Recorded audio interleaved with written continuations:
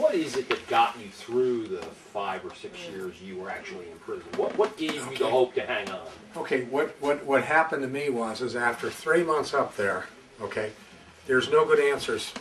There's no good answer for this thing unless you turn to God, to prayer. Okay, there's just no good answer. Now, I was a very strong man. I thought that I could handle anything, you know, and so on.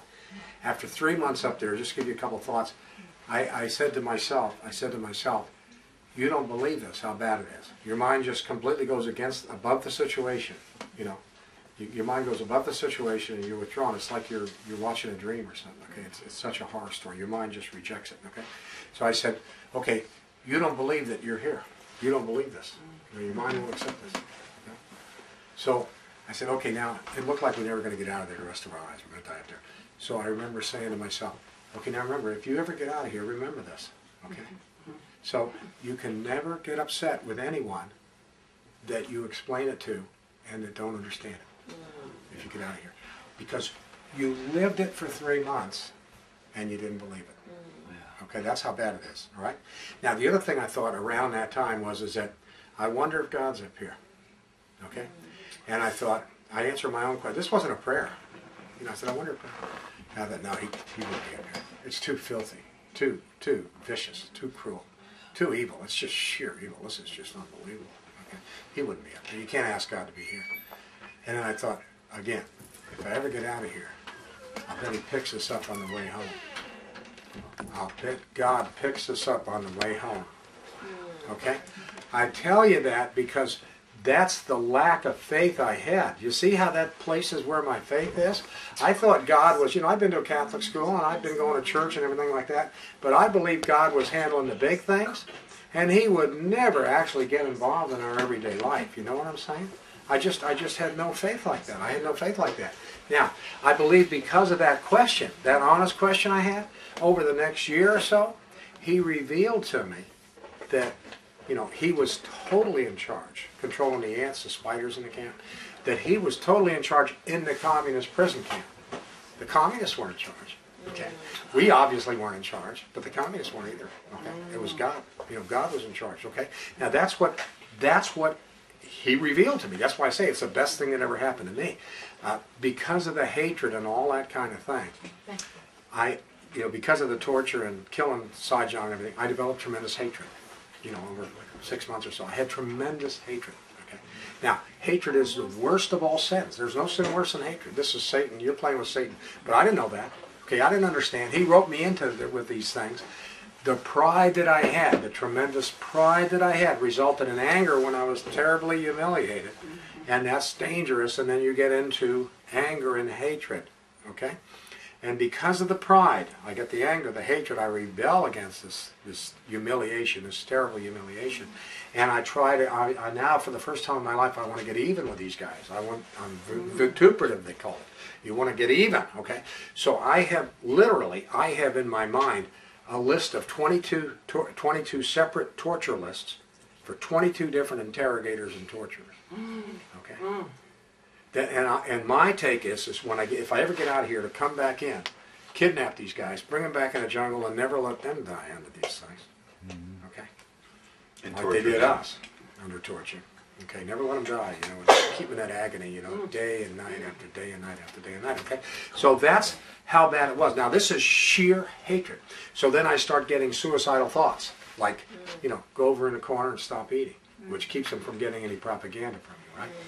Well, that's suicide. So luckily I had a nun, you know, early 50s, Baltimore Catechism, you know, beat the lessons into us with the side of a yardstick and so on, you know, excellent teaching method.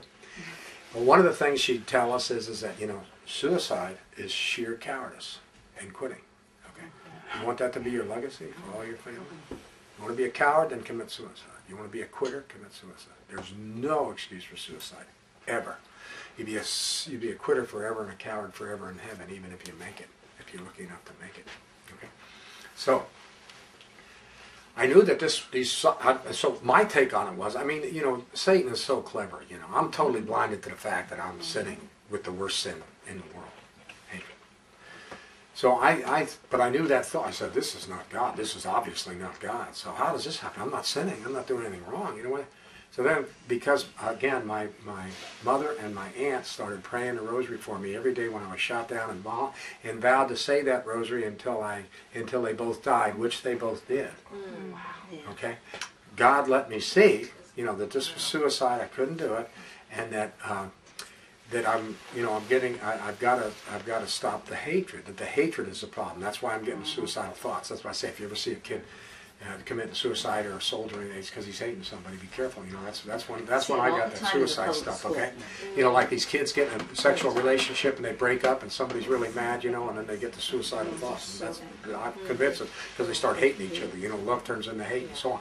At any rate, that's what happened to me. I had the suicidal thoughts. Now, so I said, okay, I'm going to stop the hatred. Couldn't stop the hatred all night long, all day long while I'm doing this thing. Then I said, let's stop the hatred. I'm a slave to the sin. This is a slavery that Jesus came for. Okay? I'm a slave to the habit, to the sin, to the vice. I'm a slave. And I'm strong. And I got willpower. And I can't stop it. So, in the prison camp, I get on my knees and I said, Jesus, I can't stop this. I can't stop it. Please help me if you're there. Help me, stop this. I got to stop this hatred. I understand, because the suicidal thoughts get stronger and stronger, It's almost like they're picking you up and pulling you in a corner, So I said, please help me if you can, and so on. I started praying over and over again, the rosary and prayers to keep my mind out of the hatred. After 3 months, for the first time, I could form in my mind the words, Lord, forgive him. In my mind, I couldn't say it, but I could form it in my mind the first time, but I didn't mean it. But 3 more months, and I'm praying, Lord, forgive them. I understand they're your children. You love them as much as me. I understand they're under orders. I hope you forgive them. I hope you get them to heaven. Okay? And I meant it. And the last 3 or 3.5 years of my life, I had tremendous joy and peace in my heart. I've never been as happy or joyful or peaceful in my whole life since. Okay? Because I had all that prayer every day.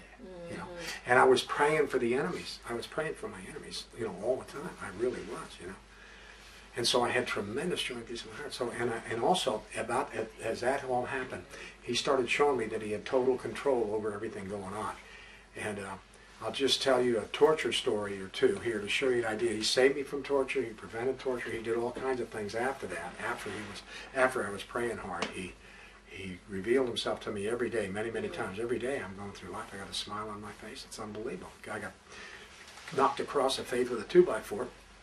The guard, because he hated it because I was smiling all the time. Couldn't stand me being happy. So, at any rate, I'm brought into a interrogation for meeting the delegations. This was a great fear. After about a year, it's my turn. They breach you in, bring you in. This is to me a delegation, a liberal delegation, communist-loving delegation from the United States, but most of them were from Europe. Okay, but we had some fellow travelers here in the States too. But most of them were European. But the delegations would come in, so they would torture a POW till he agreed to answer these questions at the communist line. We shouldn't be in Viet Nam. We're killing a lot of civilians. Okay, he'd agree to answer the questions a certain way. Then they'd give the list of questions to their delegation, and then you got a camera on it. Then they read the questions, and then the POW would give these tortured answers. Okay? Then they play it on CNN or BBC and so on. Now, how would any of you guys like to do that? Okay? How would you like to do it? How'd you like to be a traitor on international TV? Well, we didn't either. We're fighting these guys. Okay? And after you've been through torture a while, they can get you to do it. Okay? And you watch guy after guy do it. Okay? No problem. The standard torture for meeting the delegations was they tie you up with your elbows touching behind your back. Elbows tying. Typically that dislocates one of your shoulders. They tie you really tight around here, and they take those 2 ropes and they bring them together until your elbows are touching. Try touching your elbows behind your back. They touch your elbows behind your back, okay? And they put ankle irons on your ankles. And they sit you down. They take these arms, extend them up high, over your back, down almost to your ankles. Okay? Tie the, doesn't cost them any effort. Tie the arms down to the ankle irons. Leave you like that.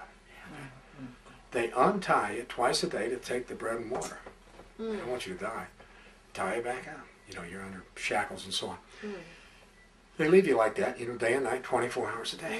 Okay? Now, if you still don't, after a week or so, if you still don't do anything, then they take the rope from the elbows, and they hang it from a fang hook. Now you're hanging by your arms from behind your back, hanging from a fan hook. You know, 24/7, forever. So it happened to John McCain. Yeah, he got the hanging torture by the fan hook. So anyway, basically what they do is they have a way to torture you. You know, eventually you say, okay, I'll do it. Then they leave you hanging for another half a day or so, just so you don't fight them so readily the next time and so on. You know, of course we did. We tried to, but I mean the basic idea is this: what they do. So after you've been through this a while, you realize they can get me to meet these delegations. So it's a terror. That's one of the reasons that suicide sounds good, because you know you're gonna they can make you a traitor. So after a year, it was my turn. So the camp commander calls me in, and I'm being interrogated through an interpreter. And the camp commander said, and the only reason I made a year before they went after me is because when we first got down there, they asked Craner and I what we thought of the war, and and what we thought of the bombing and so on. We gave totally hardline answers. You know, war's a good war. We're trying to defend South Vietnam. We're bombing North Vietnam, just military targets to try to keep the supplies going in the South. And I forget the third question, but hard luck. I figured that and I made up the answers, and they were really hard line. And Craner said, "What'd you write?" And I said, "Here." He says, "All right, I'll do the same." So the two of us stuck together. So we were, unrepentant criminals, Okay. So that saved us. That put us at the end of the line for the meeting of delegations, because I thought it would put us at the first of the line. I thought they were going to kill us. I thought, all this kind of stuff. But it's just the opposite. See, they're bureaucrats. They're trying to get people. They're trying to get a job done. Their government's telling them, get these people to meet the delegations. Well, who are you going to pick to meet a delegation? Somebody that's hardline or somebody that's a wishy-wash? Okay? You're going to pick the wishy-wash. I mean, looking back on it. But, of course, we're so young. We're just so young. We don't understand about bureaucracy, and they got to check off what they're doing and, all this kind of. Now I understand it, but I didn't understand it when I was that age. But anyway, it was the best thing we ever could have done, because they left us alone for the delegations for a year. But after a year, they said, hey, we didn't get these guys to meet a delegation. So they call me in first, and they put me in the interrogation. The camp commander says, we want you to read on the speaker. That's the first thing they do. They have you read on the speaker, the news of South Vietnam. So I said, no, I don't want to read on the speaker. He said, no, it's good for you. We let you send a letter home to your wife, tell that you're alive and so on. And we'll give you, if she writes back, we give you a letter back. Good for you. Wasn't allowed to write a letter to my wife for the first 2.5 years, but this is after a year, and they're saying, and meanwhile they're telling me, your wife's running around and she's remarried, all this kind of stuff. So I said, no, I don't want to do that, So he said, no, you must do it. It's a camp regulation, I'm the camp commander, you've got to do what we say. No, I don't. He said, no, you'll be punished. We punish you. Punish is their code word for torture, right? I said, yeah, I understand, So I was just taking away, So they put me in the ropes and the irons in the torture room. And about 8 hours later, they bring me back into the interrogation. The camp commander's here with the interrogator. This is the end of the day. Says, you don't want to read on the speaker? I said, no. He said, why don't you want to read on the speaker? I just don't want to read on it. He says, but you no treason. It's just, you read news. It's no bad. Why wouldn't you do that? I said, I just don't want to. He says, no, why not? Why don't you want to read on it? And so out of nowhere, this was not my idea. I never thought of this at all. Never came up, never understood this, okay? I said, inspired, I believe. I said, because it would disgrace my family. So he says, no, take them back. So they put me back in the torture. An hour later they come, they undo everything, and bring me back to the cell. This is the only person that got out of this. So I come back to the cell. Craner says, what are you doing back? Breaking in one day, So I said, I don't know, Bob. He says, did you read on the speaker? I said, heck no. He says, well, what's going on? Jeez, we must be going to go home. And that's what I thought. This was so out of everything, but this is God doing this, okay? Another time, and so I never had to go through that. I never had to meet that. The thing that I really was so scared about, being a traitor on national TV, I never had to be. Okay? So that's number one. Number two, and that was all God. All God. That was His setup, and that was His words. I'm convinced. This guy, they respect the family a lot over there, and that's probably the one thing that could have come out of my mouth that would get me out of that, Okay, the other thing is that I was in with an interrogator, one of the really bad ones, and a name that we called him, I can't say in polite company. But anyway, I'm in with him, and so he's going through the interrogation questions of this particular line of questioning that they go through with all 50 of us in this camp. So the line is today, he starts out with, you should be very thankful to the government for giving you food and keep you alive. A lot of men die, but you have food and you're living, you know, and stuff like that. I said, I thank God for the food. You know, he said, what? No, government is God. Government is God. You know, government gives you food. You know, we give you the shelter for the rain, the monsoon. We give you food. We keep you alive. You know, stuff like that. You should be thankful to the Politburo, to the government, and stuff like that. Okay, so no, I thank God. See, God has a seed. Does the government have a seed? No, government has no seeds. Okay? You know, the sun, the rain, you know, the soil. You know how things grow. Food grows. That's God. I thank God for the food. Okay, government didn't do that. You know, government gets it from the people that grow and give it here. That's fine, but it's God. So I thank God for the food. No. This time, you know, he says, you know, God is government, you know, and so on and so forth. Anyway, this deteriorates after 10 or 15 years. I'm trying to evangelize this guy. Okay? Now I'm a believer. Now I know that God's all important. So this has got me my first guy that I persuade. So I picked a guy that I didn't persuade. But I'm trying to do my best. And so but I have no debate training. I have no persuasion training. I'm not a priest, not a minister. You know, I'm just a dumb, you know. You know, my idea of winning an argument is to be louder and, you know, talk more than the other guy, and then you win the argument, you know, that kind of stuff. So anyway, I wasn't winning this thing. So at any rate, after 10 or 15 minutes, I'm saying things to him. Look, when you die, you know, it's going to be Jesus Christ on one side of the table, you on the other. Okay, that's what it's going to be like. And John's death and all these other people you're killing, and all his pain is going to be in a torture on the table. Now, I know you can't stop this. I know you're under orders. I know you got to keep doing this. Okay. But after you're done doing it, you got to be sorry before you die. Otherwise, you're going to go to hell. Jesus, there's going to be no Politburo there. You're going to go to hell. Okay, and you're going to burn forever, and it's really hot. So he goes absolutely nuts. Okay, so he's bouncing off the wall, and I mean screaming at the top of his lungs. I got 5 thugs on me, and they start bringing me out to the hot box. Ringing in my ears as I leave that little interrogation room is, you know, I will show you, you will have nothing without the government, nothing. Do you hear me? You will have nothing, nothing. You will have nothing without the government, nothing, over and over again. He's totally lost it. Okay? So they bring me out to the hot box. There's no doors or windows in it. You got to step in a hatch. So I'm stepping in the hatch of the hot box. It's 11 o'clock in the morning. You know, it's an August morning. It's very hot in Viet Nam. So I'm stepping in there, and one of these guards reaches over and picks up a piece of stiff cardboard off the ground of the prison yard, makes a fanning motion with it, and gives it to me. I've got, you're going to have nothing ringing in your rear. I got a fan. I step in the hot box. I can't believe it. You know, to me, because my big thing is God had deserted me for my pathetic attempt at evangelization of this. I was seriously concerned about that. I figured, boy, you blew that. I mean, this guy's never going to listen to anybody again. You know, obviously you can't be, you know, persuading is not to be loud, and you know, you can't do that. You got to be persuasive. You can't, obviously you're doing it all wrong. And God is all I had. But now with the fan, I knew that, you know, he at least forgiven me for, you know, my stupid attempt.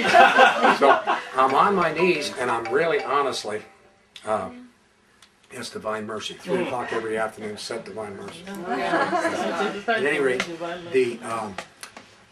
I'm on my knees, and I'm literally, the fan's on the ground. I don't care about the fan. I'm sweating like a pig, but I got tremendous tears of joy coming down my eyes. Tremendous warmth. Best I ever had in my heart. Tremendous warmth in my chest. Okay, you know, God's right there with me. You know, and I'm saying over and again, thank you, God. Thank you, Mary. Thank you, God. Thank you, Mary. Just joy, tremendous smile. I'm so happy. Okay.